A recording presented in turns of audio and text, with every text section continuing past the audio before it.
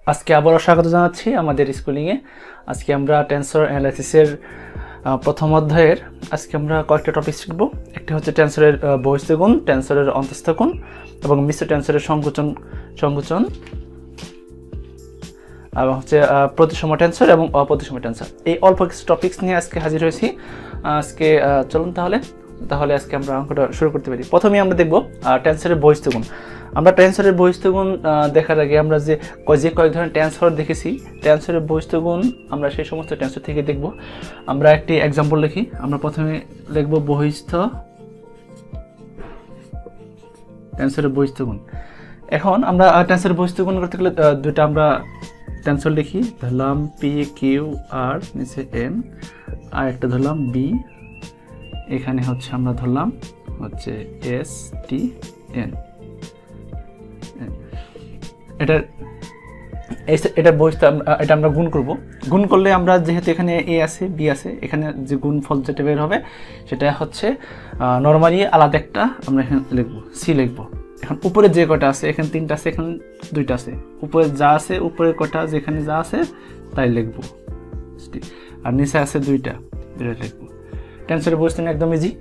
যদি by chance যদি এরকম হয় যে suppose A P Q M B, এখানে হচ্ছে হলো আর এস, নিচে হচ্ছে পি এন, এরকম যদি হয়, আমরা গত ক্লাসে আমরা দেখেছি যে যদি উপরের সূচক এবং নিচের সূচক যদি সেম হয় তাহলে সেটা ডামি সূচক হয়। তাহলে এখানে দেখতে পাচ্ছি পি হচ্ছে ডামি সূচক, তাহলে পি ডামি সূচক হলে তাহলে পি এখানে বাদ যাবে। তাহলে এখানে সি লিখবো, সি লেখার পরে কিউ থেকে শুরু হবে, কিউ আর এস, এবং নিচে হচ্ছে এম এবং এন হবে, এম এন হবে। ঠিক আছে, বুঝতে পারছো বহিস্থ গুণ। এখন আমরা দেখব টেনসরের অন্তঃস্থ গুণ দেখবো আমরা। অন্তঃস্থ গুণ, টেনসরের অন্তঃস্থ গুণ দেখবো আমরা।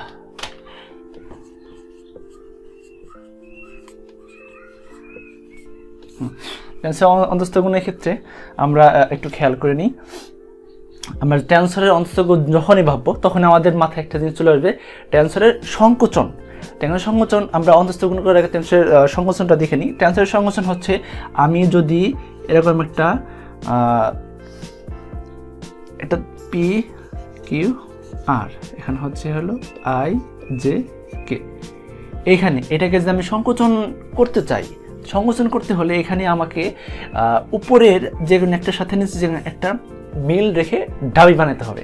মূল কথা হচ্ছে সংকোচনের জন্য আমাকে সবসময় যে কোনো একজনকে সংকোচনের জন্য যে কোনো একজনকে ডামি বা যে কোনো একটি সূচককে ডামি বানাতে হবে। তাহলে আমরা এখানে যেখানে ডামি বানাতে পারি, এখানে যে পিকে ডামি বানাই, যে এ পি কিউ আর, তাহলে আই জে, আমরা কের বদলে পি লিখলাম, যে পি লিখবো।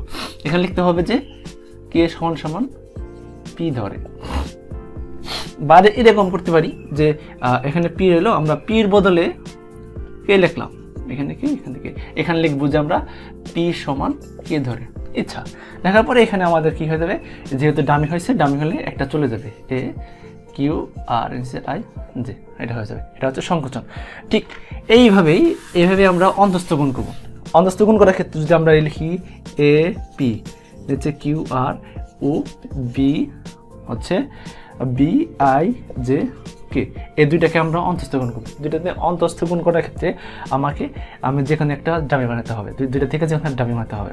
তাহলে আমরা এই পি কে বানাই, তাহলে আমরা যদি লিখি এ, আমরা যদি এখানে লিখি যে আমরা গুণটা লিখে নিই পি আর গুণ বি আই জে কে।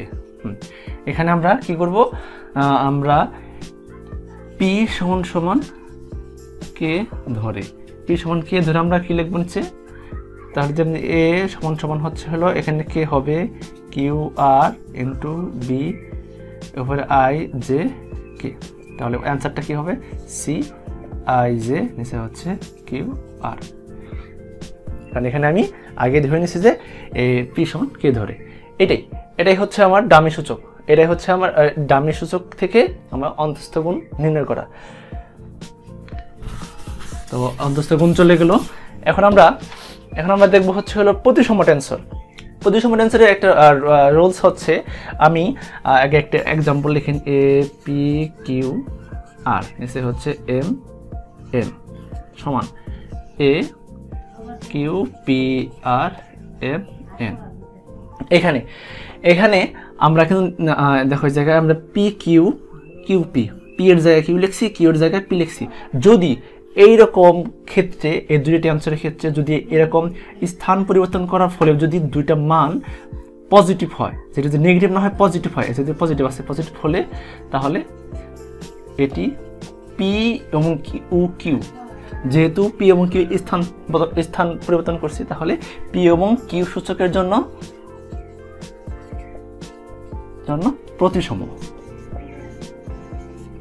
ঠিক আছে।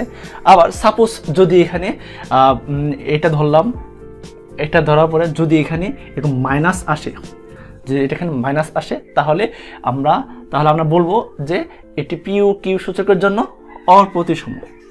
ঠিক আছে, বুঝতে পারছো? এটা আমি আবার বলছি, যদি এই দুইটা উলট পালট করার পরে যদি এখানে প্লাস আসে তাহলে এটা হচ্ছে প্রতিসম টেন্সর।